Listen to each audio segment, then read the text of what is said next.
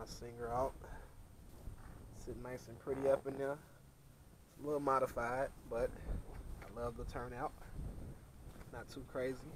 My clearance is just right, dude. Like, I think Mike has the motors near him or something as he's doing this. But yeah, it fits perfect. Like, I probably got maybe a ½ inch at the top and a ½ inch clearance at the bottom on the bracket. My big three, well, more than the big three, it's like a big four, I believe. Big five. So we got positive coming across, a little something new that me and Mike was talking about. Positive. My positive run going to the back, 2-watt.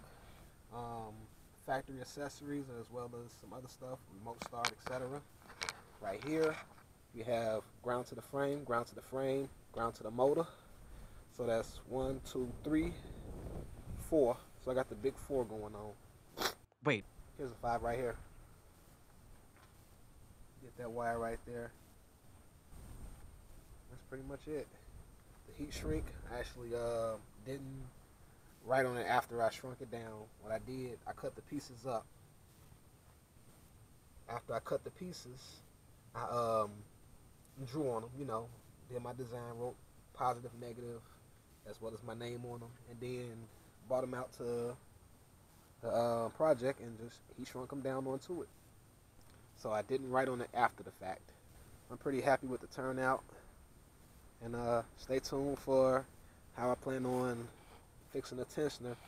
As you can see, the tensioner is still not on yet. I just basically pulled up as hard as I could on the alt as I tightened it down. So far, so good.